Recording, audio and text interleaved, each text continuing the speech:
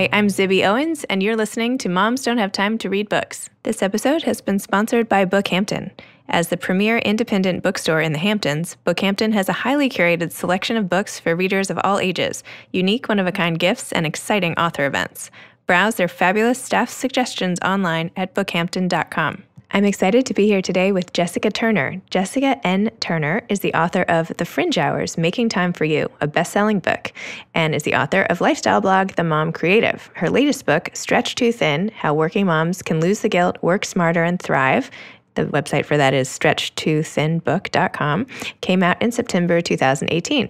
A frequent speaker on work-life balance, productivity, and faith, Jessica lives in Nashville, Tennessee with her husband and 3 young children. You can follow her on Instagram at Jessica N. Turner or at Booksnobbery. Hey, Jessica, thanks so much for coming on Moms Don't Have Time to Read Books. Hey there, I'm so glad to be here. So what prompted you to write the book Stretched Too Thin? Were you feeling stretched too thin yourself as a mom? You know, I hear that question a lot, and the complicated answer is yes and no. I mean, I had signed a 2-book deal. My first book, I knew what I was going to write. The first book is called The Fringe Hours, Making Time for You, and I didn't know what I was going to do next. And at first I thought I would write a book about slowing down. And after 6 months of trying to do that, I realized I wasn't the person for that. And so I thought, well, what do I know? Well, I know what it is like to have a full-time job, a career, and a couple kids and a marriage, and that it can really feel overwhelming. And so I did a survey of working moms just to kind of gut check if this might be something worth pursuing, and had over 2,000 women respond in just a couple days, had I think probably 500 pages of open-ended responses. And over and over and over again, the women said the phrase stretched too thin. And so I thought, you know what? I think I've got something here. How did you find the women for your survey? So I'm a blogger. I've been blogging since 2006. And so most of it was just through my online platform, as well as friends sharing about the survey as well. So we were able to get women from across the country, those who work full-time, part-time, at home, in an office, in a retail setting, all types of jobs and positions. So it was a really well-rounded survey, which I was really pleased with. And what were some of the were there any surprising findings, I should say, among this group of women? You know, I think the most surprising statistic was that most women didn't say that they had troubles with work boundaries, which I felt like maybe they don't know how they define those boundaries. Because for me, I would say if I'm looking at work email at night, that means that I don't have a great boundary in place with that. But I think it has become so ingrained in the way we do life that we just have this little computer in our hand all the time that we don't even recognize that that's a boundary that we don't have in place. So I think when I talk with women, anecdotally, it seems like a lot of women have trouble with boundaries with work, but the survey didn't really reflect that. Got it. And what were the most consistent findings in your survey, aside from feeling stretched too thin? I think the biggest no surprises here were that the 2 biggest struggles for working moms were that they struggled with home management. 4 out of 5 cited that as being a challenge, and 4 out of 5 cited self-care as being a challenge. And I think that is not a surprise to any of us. I'm trying to get women to think that reading is a form of self-care, right? It's the easiest one to do, right? You just pick up a book. Absolutely. You don't have to you don't have to jump in a bathtub or something crazy, right? You just have to open up a book. That's so true. I think that and you know what? Data backs that up, because my first book, The Fringe Hours, I also did online research and did a survey. And the number one thing that women said they would do if they had more time was read. And it's so funny because it's the easiest thing to do, right? Like you can read your Kindle app on your phone, or you can be listening to a book while you're doing chores. I mean, you can read anywhere. So I agree with you, totally. 100%. I think people maybe feel too much pressure to finish lots and lots of books. But I'm like, if you read 2 pages a night, a friend just emailed me today, like, oh, but I only read 2 pages a night. It takes me a month to finish a book. And I'm like, but that's great. A book a month. How great is that? Anyway, I'm getting off topic, but I love it.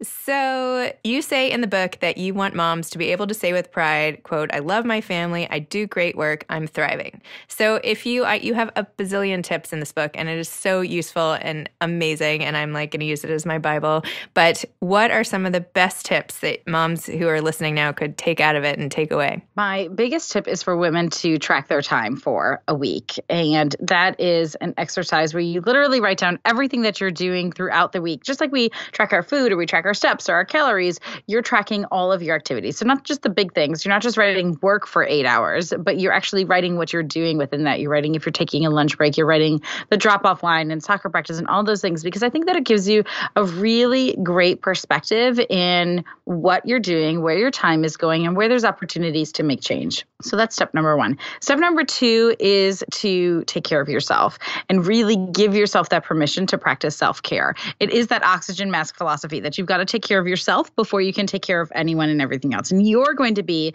the best wife, the best mom, the best friend, the best coworker when you're taking care of yourself. So make that a priority. Even if you have to put yourself on the calendar, do the things that you need to do to take care of yourself. And self-care is so much more than massages and manicures, right? It is our health. It's going to the doctor. It is getting enough sleep. It's drinking enough water. It's eating well. It's doing those things that bring us joy, like reading. It's also making time for community and making time to be with friends. I think that's another important piece that a lot of women miss. And so number 2 would be to practice self-care. Number 3 is to recognize that you're not going to be able to overhaul everything. If you're stretched too thin in all of the areas that I talk about in the book, because every chapter I break down a different pain point for working moms, listen, I get it, but you're not going to be able to change all of those things. So start with one thing. If home management is a struggle and then within home management, your kitchen is always a hot mess, okay, start with just one thing and then build on that. I like it. Small steps. So one of the things you say in the book is you recommend moms spend less time on social media. And yet you are this like giant social media star and, just online, social media, your blog, everything. What's the best way for moms to approach social media, do you think, working moms? So just because I have a business that's based online doesn't mean that I don't have good boundaries in place. And so I think the theme here is having boundaries with that. So for me, I schedule my content so that I'm not glued to it 24/7. And I have an assistant that helps me manage some things. And I write on weekends, so I'm not having to work every single day necessarily on online content and that sort of thing. So I think that it is really good to check on how much social media you're consuming, because so much comes from social media that isn't good, like comparison and jealousy and guilt and all of these types of feelings. And so I think recognizing that in yourself, I know I was noticing a season where I was getting really jealous and I was like, where is this coming from? And it was a few profiles. And so I unfollowed those people so that then that toxicness wasn't impacting my day-to-day life. So it's really personal. The new iPhone interface, tracks how much time that you're was doing, horrifying. Really horrifying. Yeah, really horrifying. It's horrifying to me every week. Although I did realize that Audible is counted in like that average hour. And I was like, okay, well, it's a little better if I know that, but it's still alarming. It's a lot for sure. So it's something that you've got to make personal changes for. For some women, they'll find deleting the apps from their phone and then just checking them on their laptops is a good way to go, because then there isn't that aimless scrolling. I like to say women who say they don't have time to read, but then they're on, their iPhones 4 hours a day looking at Instagram and Facebook. Well, there you go. There's opportunity right there. Oh, I like it. Just swap out all that time. Now we have like a actual goal. That's excellent.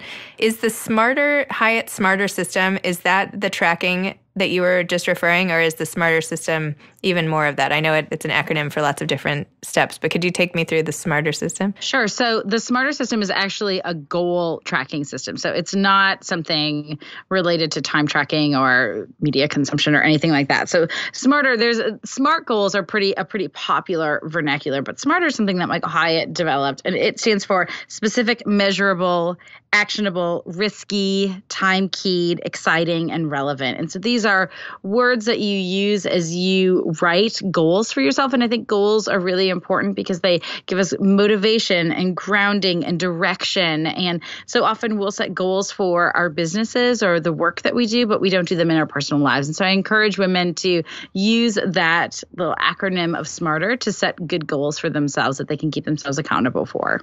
Are there any particular goals that you use for yourself? They vary based on the season, but I have goals for my personal development. I have goals for the work that I'm doing. I have goals for me as a mom that I pay attention to, and goals for my own personal health, whether that is exercise or how I'm eating, those types of things. But using that lens has been really powerful for me. What are some of the things, like on a crazy afternoon, like let's pretend I'm standing in your living room at like 4:30 in the afternoon or something, and you're or maybe later, let's say 6:30, right? Because you're off of work and you're home and everything's crazy.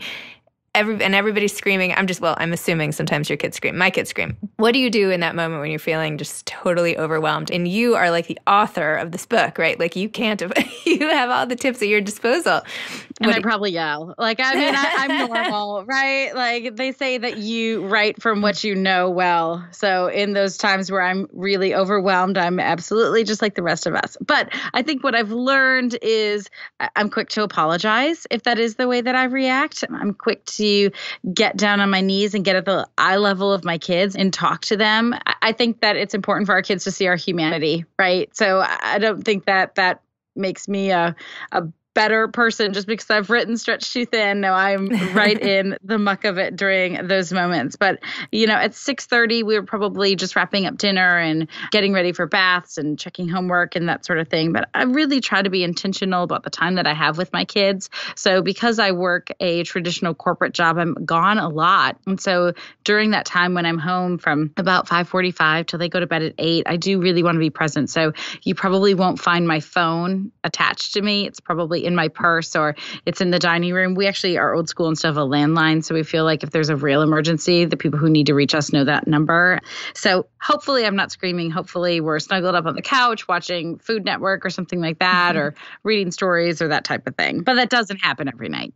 So when do you do everything? So you have a traditional corporate job. Is it involving writing at all or blogging or? Yeah, I work in marketing for a large healthcare company doing mostly social media content strategy and development. Nice. So you do that, and then you have a blog, which is super popular and you've been doing for a while, and you write books. So when do you find the time to do this? If you're totally present with your kids until they go to bed, are you using your weekends? Or I'm not asking, I'm looking for suggestions here on how to find time too. So any tips, So I think that you always can find time for things that are important to you. And so if we use the book for an example, I got up at 4:30 or 5 and would get ready to leave for the day and would often leave the house by 5:30 and be writing from 6 until 8:30. And then I worked my job all day. For the blog, it's kind of the same thing. I'll get up early to do some writing. And then on weekends, I would take about a half day on Saturday and a half day on Sunday to work. But I would get up really early again, so I wouldn't miss out on a whole lot of time with the kids. I'd be back home by noon or 1 o'clock. And so we'd still have the majority of the day together. But the book was written in small bites of 500, 1,000, 2,000 words at a time. And you have a long time to write a book. So I was able to do that over the course of probably 4 to 6 months to get the book written. And the same with the blog. I'm just working on the next thing, and not getting too in the weeds of what I need to do a month or 2 months from now, because I don't have that capacity. It's also been really important for me to not compare myself to bloggers who do it full time, which would be really easy for me to do, particularly if I looked at, how many followers we have or what our traffic is like. I'd be able to say, oh, look, we're really equal, but we're not, because I'm not able to put the same amount of time into it. So that's saying no to some opportunities. It's streamlining some things. It's writing things that I'm only really passionate about and that I think make sense for my audience. That makes sense. That's a good framework for that. When you talked in your book about relationships and how, having enough time for your relationship is always a challenge, one tip you gave was reading together, for how spouses or significant others could not be so much of a challenge. And I'm literally reading a book right now out loud to my husband because we both want to read it so badly. So I'm reading it out loud to him, and I was like, wait, I thought I was the only one who did that. What other things aside from reading together do you suggest couples do to sort of stay glued together more, at least emotionally, during the chaos of child rearing? I think it's really important to just make time for one another. And that can be as simple as playing a game or reading together like you're doing. It doesn't necessarily have to mean going out, although I think going out can be a great way to reconnect and commit to not talking about kids and not talking about the house, but really talking about what one another are feeling and doing and listening and being present and putting our phones down. It is just an active commitment to invest in one another, because here's the thing. Hopefully our children are going to leave someday, right? And so when they do, and we have an empty nest, all we're left with is our spouses. And there's so many marriages that their kids leave and they're left with brokenness because they haven't invested in one another. And so I think that it's just really important to commit to investing in one another, even during these tiring, hard little years. Okay, will do. I'm going to note that and try to do more of that this week. So I think I was maybe just really emotional when I got to your chapter 7 after like a particularly trying day with the kids. But in your chapter 7, which is titled Parenting Well, you start and say, as we begin this chapter, first and foremost, know this. You are a great mom. The very fact that you are reading this book tells me, don't beat yourself up. And I literally just like started crying. I was like, thank you. Someone thinks I'm a good mom today. So I just sort of wanted to thank you for putting that in there. Do you think that part of good parenting is researching and trying to find more information about parenting, or was it just more of a kind of a joke? But what do you think? No, I don't think that you necessarily are a better person or parent if you are researching. I think that you are created for your child. Like nobody else was meant to be your child's mom. And so I think that in and of itself is really powerful, and that we can become so distracted, I think particularly by social media when we're looking at everyone's highlight reels of what everyone is doing and how they're doing it, or reading all of these books. I think books can be a really useful guide, but ultimately I think we have what we need within ourselves, and that every single mom's a great mom out there. I don't think anyone sets out to be a mom thinking that they're going to be terrible or that they don't want to do a good job. And we're all just doing it a little different, and that's okay. So if you don't mind, tell me a little more about the process of getting this 2-book deal. So what happened? You were writing a blog and you got a lot of, well, just tell me, I won't fill in the blanks. How did you go from writing your blog into the 2-book deal? And tell me more about that, please. So it's important to know from my story that my husband is an author, and he's been writing full-time since 2003. He has published about 20 books for grown-ups, but now writes kids' books. His best-selling book, When God Made You, has sold more than 100,000 copies. And so he has a really phenomenal story and background. So I'm fortunate because I live with someone who does this really well for a living. And so I had that perspective. Being a blogger, I know a lot of authors and I'm friends with a lot of authors, and always said that I was never going to write a book. That's something that was great for them, but wasn't something that I had an appetite for. And I was at a blogging conference called Alt a few years ago and was in a segment or a program about time management. And during that session, the title, The Fringe Hours, came to me. And it sounds dramatic, but I really felt like it was an act of obedience to write a book called The Fringe Hours. It was not something I wanted to do. It was not something I had capacity to do. At the time, I had just 2 kids and just really was overwhelmed by it, but felt like I needed to. Came home from that conference, immediately started a book proposal. I found an agent because I didn't want to have the same agent as my husband. I just thought that would be weird. And she started shopping the book. And I said, I just want to write this one book. I don't want to do anything else. I just feel like this is something I need to do. She said, okay. And nearly every publisher we pitched the book to wanted to buy it. And so that was very fun and exciting and had a big bidding war. And it came down to 2 publishers, and both publishers wanted a 2-book deal. And as an author, that is a good thing to sign a 2-book deal, particularly when you're new, like I was, because your publisher is going to be more invested in you if they know they're going to be stuck with you for a second book as well. So that was sort of how it came to be. You know, I just was going to do this one book, and I got this offer for 2, and it was a really generous offer, and we figured we could figure it out down the road. And I'm so glad that I did, because I'm so proud of Stretched Too Thin. And I think this is a conversation that we need to really be having. We don't have a lot of great resources out there for working moms, and this has been a tipping point for a lot of women. So I'm glad it worked out, but it was certainly not something that I set out to do when the idea for the first book came to me. And would you do it again? Do you have any more books in you now? Any big callings? You know, it's too fresh right now. It definitely was hard. I found out that I was pregnant with my son, my third. I have 2 boys. My third child right during the time that I was writing The Fringe Hours. We actually had to push the pub date back because of my due date. And so I had him New Year's Eve, and then 6 weeks later, the book came out. And so I never thought that when I was writing the Fringe Hours and had 2 kids that I would have to do it again with having 3 kids. So right now I'm just really excited that Stretched Too Thin came out as a hardback because the publisher believed in it so much. It's in airport bookstores and Target stores and everywhere books are sold. And so I'm just really enjoying that right now. It'll come out in paperback the next year. So it's hard to say right now. It's possible, but right now nothing has moved forward with that. Do you have any tips to other people, maybe even people as busy as you, if that's possible, are interested in writing books? I think that you can just start writing. I wrote the Fringe Hours and Stretched Too Thin literally in my Fringe Hours. In those little pockets of time, I was able to write 2 50,000 word books. So I think just get started. I think it's really important to have representation. So if it's something that you want to pursue, having a traditional publisher, I think finding an agent is critical. I think it's very unusual to get a book deal if you don't have somebody representing you. I also think it's really important to build your platform.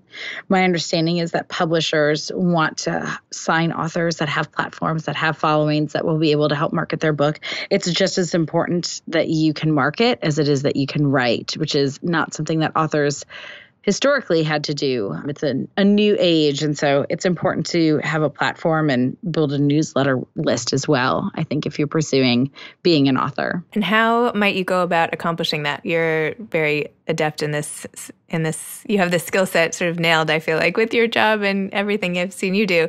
What if somebody's trying to build that type of a platform, or they have like a band they're trying to market or something with today's framework as it is with social media and everything? What are some of the most important things or the most helpful things, even if that they could do to achieve that goal? So it's different because I started 12 years ago. So what I did to build my platform isn't what people need to do today. But I think that ultimately it's about having really great content. And if you have content that resonates with people, that you're not just throwing up a picture of your cat, right? Like no one is interested in that. Like how can you bring value to somebody's feed every single time they see an image from you on Instagram or on Facebook? So I think write really great content and bring value to people, and they're going to keep coming back. Awesome. All right. Well, thank you so much for coming on Moms Don't Have Time to Read Books. Oh, it was my pleasure. Thanks for having me. Okay. Take care. Bye. Bye. This episode has been sponsored by Bookhampton, bookhampton.com. Thanks to Ryan and Steve at Texture Sound for the audio editing and mixing. Thanks for listening to Moms Don't Have Time to Read Books.